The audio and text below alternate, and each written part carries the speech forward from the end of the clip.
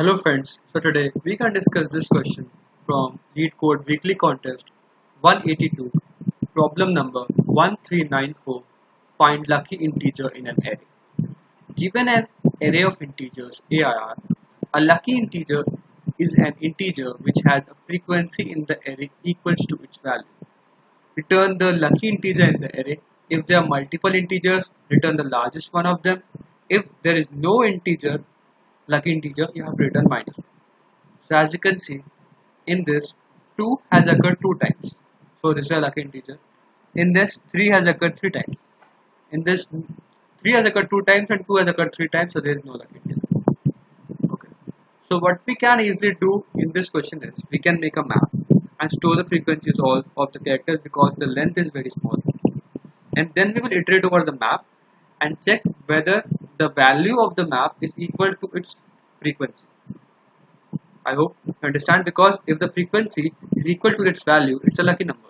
And we also find out whether it's the largest or not. Okay. So what we can easily do here is we can make a map of integers. Then we will iterate over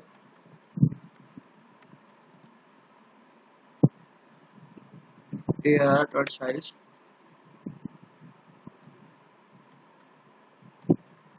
And what we will do is map of AR of I plus plus, which will store all the values in the map. Okay.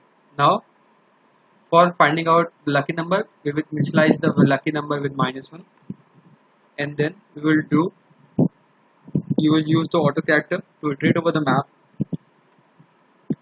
We'll iterate over the map, and then if I dot first, which is the value of the map, if it's equal to I dot second, which is the frequency, we will just make val equal to I dot second. But how does this ensure that we are storing the largest one? Because we are not breaking out of this loop at any time. We are moving on and on. And so like if we find out one lucky number, we are moving ahead. And then if we find out a larger lucky number, because the map it is sorted, and when we will move from the smallest to the greatest, if we find out another lucky number, we will also storing it in the value. And then after that, when we move through this while loop, when we have completed this for loop, we will return value. It's directly submitted. It's accepted. I hope you understand the logic. It's a very simple problem. If you still have any doubts, please mention down. Thank you for watching this video and keep coding. Bye.